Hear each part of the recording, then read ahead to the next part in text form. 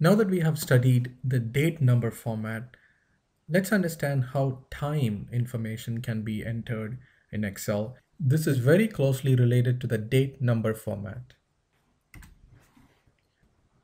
Let us enter the time information in cell A8. So I'm going to type, for example, 6:00 space AM and hit enter. And you can see here that Excel is actually recognizing that as a time value. And you can see in the formula bar that it's storing 6:00:00 AM.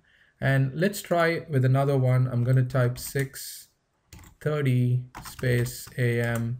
And now you can see that Excel is actually storing it as 6:30:00 AM. And this is nothing but in the hours, minutes, and seconds format.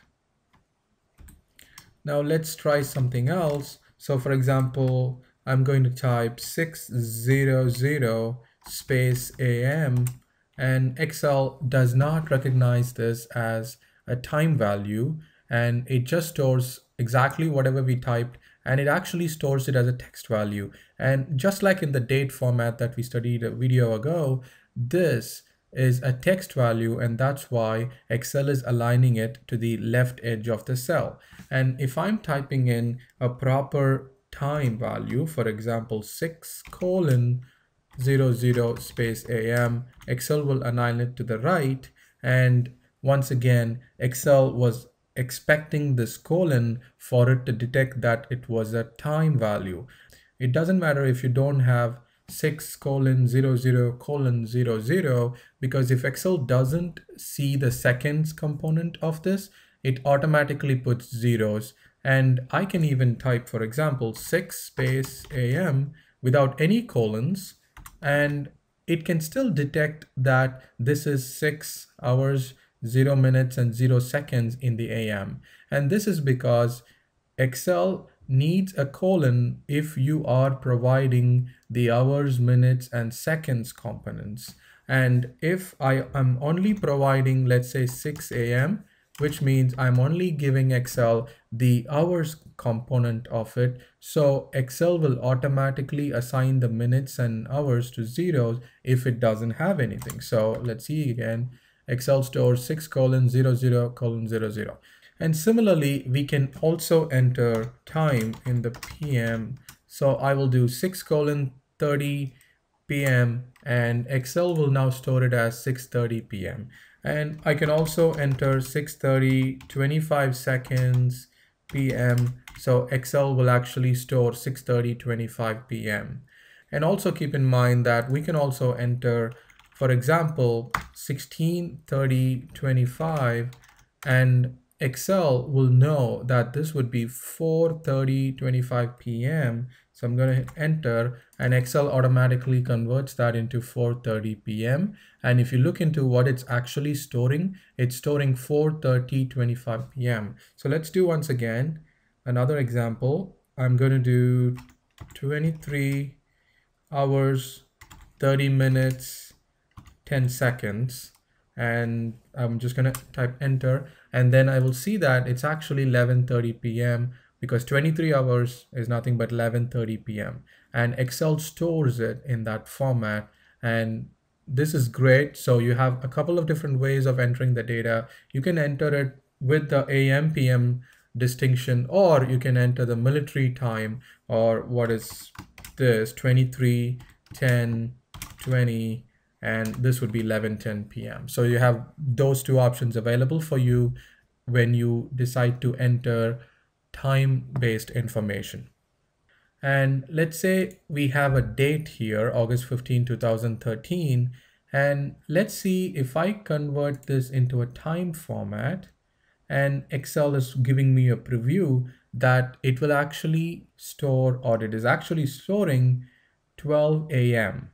So let me try that. It's actually storing 12 AM because this is the beginning of the day, which means if we don't provide time component of a date, then Excel is going to assume the beginning of the day, which is nothing but 12:00:00 AM. And also you can notice that the way Excel stores this information in the cell, it actually stores the date 8/15/2013, and then the time is 12:00:00 a.m., which is the beginning of the day.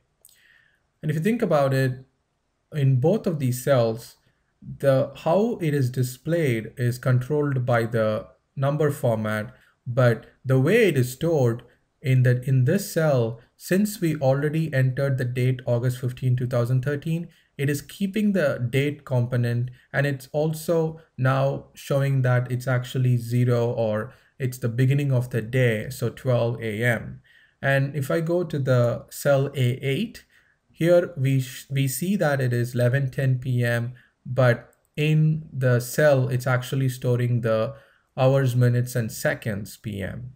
And let's see, for example, how we can enter date and time together. So I'm going to go to the cell and I'm going to enter, let's say, 15 August 2013 space 06:30:00 a.m.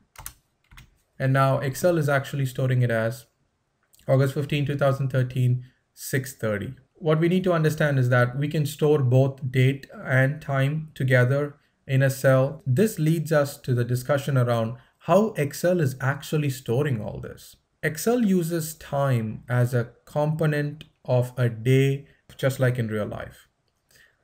Each day is equivalent to one unit. For example, so I'm going to type in here 41501.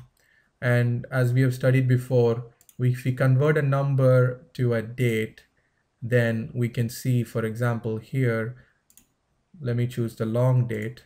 So you can see that that number that we typed in, which is 41,501, is actually a Thursday, August 15, 2013, because Excel stores dates as numbers, and it represents the number of days since January 1st, 1900. And that happens to be Thursday, August 15, 2013 here. So if I type in 41,502, that is Friday, August 16th, 2013. So basically each unit there is a day. And so if you think about a day having lots of hours and lots of minutes and lots of seconds, so half a unit, or for example here, 41,501.5 should be the middle of the day, correct? So let's try that and hit enter. You can see that it still shows only August 15, 2013, but look at the formula bar. It is actually 12 p.m. on August 15, 2013. So we can try once more, 41,501.25, which is a quarter of the day. That should be 6 a.m. in the morning, right? So I'm going to hit enter and you will see 6 a.m. And let's try again, 41,501.75, and this would be 6 p.m. in the evening. And let's try it again, and we see that it's 6 p.m. in the evening. So what this means is that Excel is actually storing time also in terms of numbers, just like it does the date. So now that we understand how Excel is actually storing both date and time in terms of just numbers, now let's also understand how we can control how times are displayed in our worksheet. So I'm going to choose here time format, which automatically defaults to this hours, minutes, seconds display, but I'm going to use Control+1 to open up the Format Cells dialog box, where we can see there are some more options available for us to choose how we want to display this time value. And you can also see that we can display both date and time together. And let's say I choose this. I can see that there are dates and times displayed together. And I'm going to go back to my dialog box here, and we can also choose custom. And when you choose custom, you will see some date and time combined custom formats available. And we just briefly talked about the custom format in the previous video. These are some slightly customized and slightly different number formats compared to the standard ones available, and you can choose any of these to control how you want to display the value in your cell. Time number formats are used, for example, in companies where hour of the day is very critical for the business. For example, in call centers, you can use this to understand the volume of calls coming in different times of the day so that you can staff appropriately. In companies where employees are paid by the number of hours they work, Excel can be used to track the number of hours an employee is working and report, and then that could be used for payment of the employee salaries. So Excel has a variety of uses in terms of leveraging the date and time formats. And in the upcoming videos, we will learn how we can manipulate and do a variety of calculations using the date and time values.